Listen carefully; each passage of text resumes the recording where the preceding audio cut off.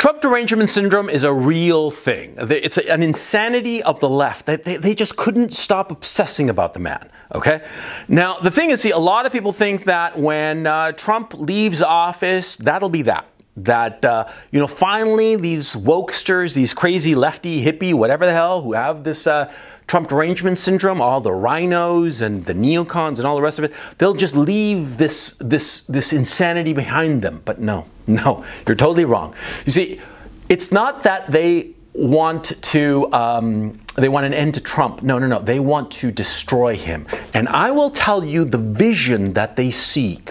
What they want to see is Donald J. Trump in an orange jumpsuit, in shackles and handcuffs, going from a bus to a courtroom. And the most important element of all of this vision is that they want that comb-over that he has, they want it gone.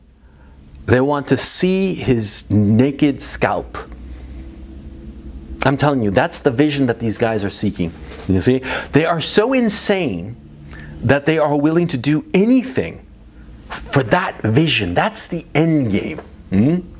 Yeah. I mean, they're also looking for his complete and utter ruination. Okay, I understand that Deutsche Bank has cut ties with Trump, which is a serious issue because apparently Deutsche Bank was basically his bank. And yeah, the other financial companies are going to cut ties with him soon. He'll be financially adrift. Okay, and his whole Trump organization, it's going to collapse in short order.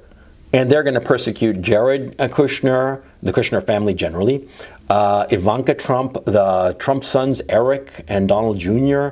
I mean, poor even Barron, who's like a teenager. He's a nice enough kid, he's 15 or something like that. I mean, he's a child. They'll persecute even him. I mean, I would bet that they're going to see to it that he can't go to the private school that his mother wants to put him in or whatever. Yeah, they are going to try to utterly destroy the Trump family. I mean, annihilate them. Every single member, every single one. Whether the charges are true or not, and more likely than not, most of them are going to be fabricated, they are going to go after them legally, financially, socially, in every way imaginable. And you realize, of course, that it's not really about Trump. It's about making Trump and the Trump family an example. An example to anyone else who crosses the establishment. Yeah, that's what's going on. Well, not quite crossing the establishment, because it's crossing two groups of people. Number one, the establishment. I mean, they hate him with a passion. They think that he's a rube, that he's just, full of shit, that he's just a nobody. And they're furious that he became president. And that's the one group that hates his guts. The other group, of course, are the communists, the wokesters. They're not woke, they're communists. Okay?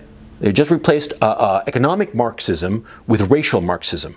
But that's what it is, communism. The communists hate him because they fear what he represents. A nationalist leader. I mean, forget about the fact that politically, Trump was really just a very moderate Republican, yeah? I mean, he was sort of like a Rockefeller Republican, pro-choice, low taxes, low tariffs, except those businesses that might be important to the United States, that kind of Republican. He didn't really care about the social issues or the cultural issues, and to his perdition. But anyway, see, that's what Trump was. But see, he represents nationalism.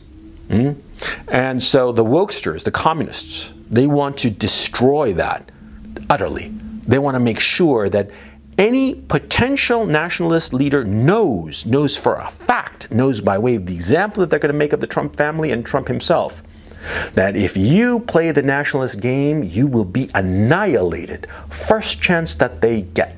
I mean, that's what the communists always do, okay? They always make an example of the nationalist leader that they capture.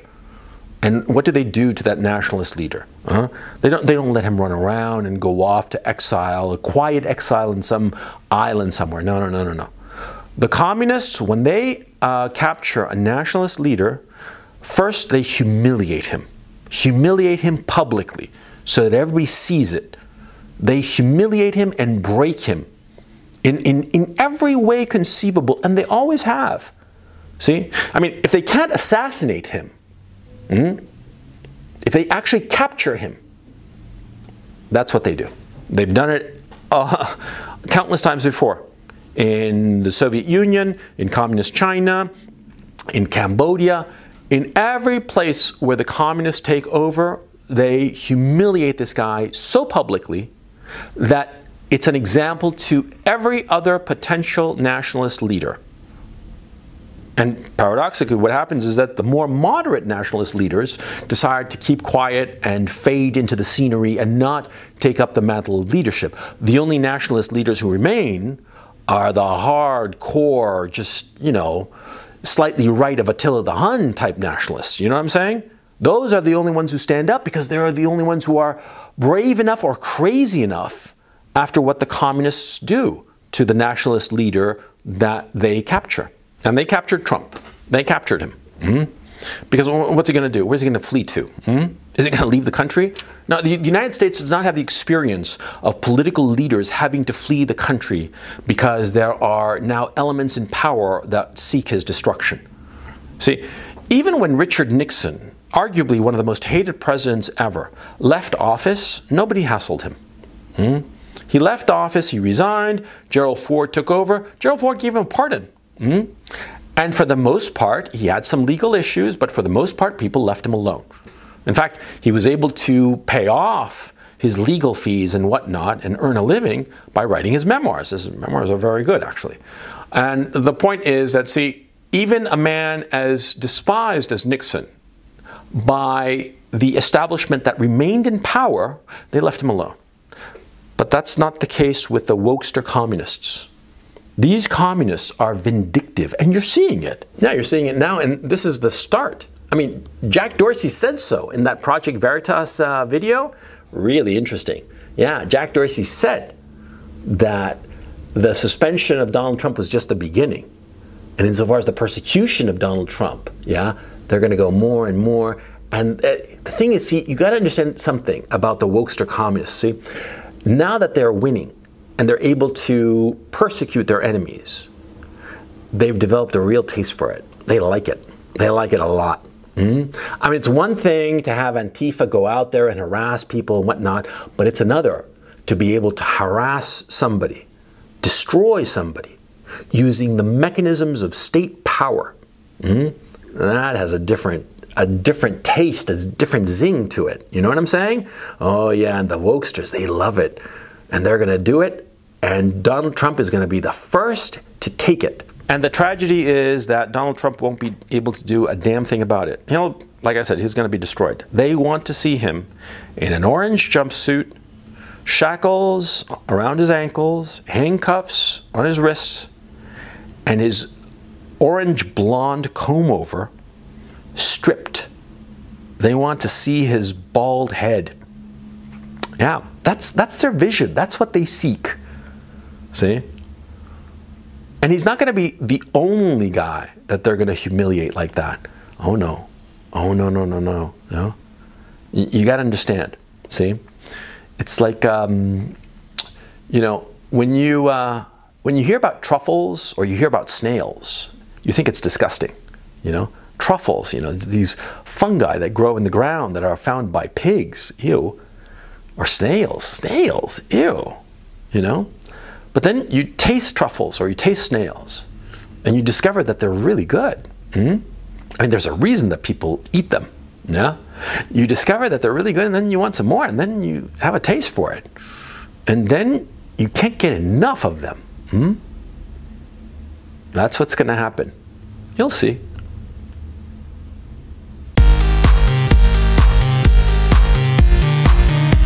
Thank you so much for watching. I hope you enjoyed this video, and if you did, please check out my other videos on Patreon. On Patreon, I put up the videos that are simply too hot for YouTube. Link is in the description below. I have 160 videos there that you aren't going to find anywhere else. I do an extra video every week, and every Sunday I do a call-in show called the Weekly Webinar that lasts 2 to 3 hours, and it's a lot of fun. So please check it out. Thank you so much, and I will catch you next time.